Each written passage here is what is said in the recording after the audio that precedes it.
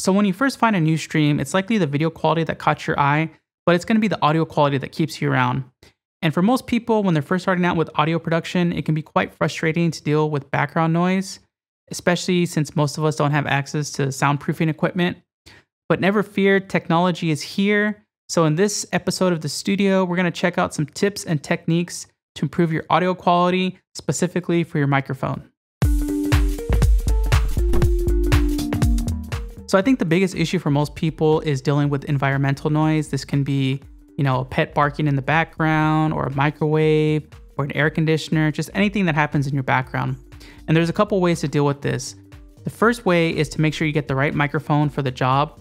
So a lot of people tend to buy a condenser microphone as their first microphone. And these microphones are really great at picking up all the nice little details of your voice. But then they also pick up the details of everything else that's going on in a room. So in this case, I recommend buying a dynamic microphone if you're in a noisy environment, because this will cut a lot of that noise out. So if buying a new microphone isn't quite in the budget, never fear, there's actually some software-based solutions to noise removal. So if you have an RTX GPU, you actually have access to the NVIDIA Broadcast app. And once you install this app, it's a free app. It basically installs itself as a microphone device. So you set your microphone as a microphone in the NVIDIA Broadcast app, and you can adjust how much noise removal there is. And then anything that you're using to create or record your microphone, such as XSplit Broadcaster, you set the NVIDIA Broadcast app as a microphone input. But if all that sounds quite complicated, we've actually streamlined the process quite a bit with NVIDIA. So you can actually go and install the NVIDIA Broadcast Audio Engine SDK. That's quite a mouthful, but you'll find a link to download it in the description below.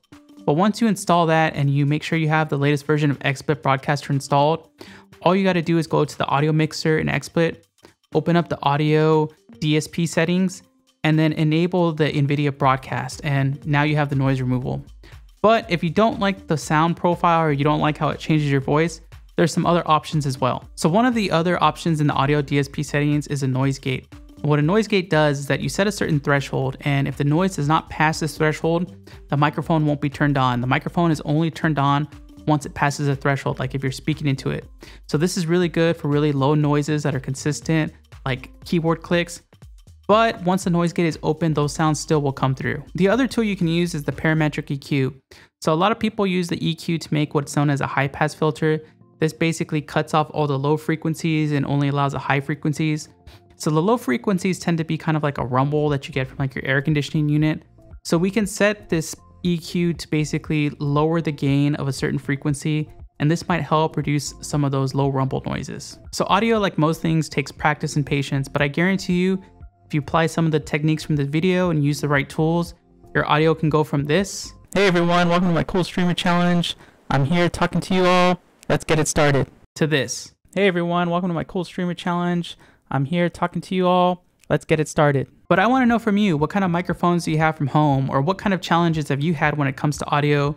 And what's your favorite microphone? Let me know in the comments, give a like if this video was helpful, and make sure to subscribe if you're also on that never-ending quest to build the perfect home studio.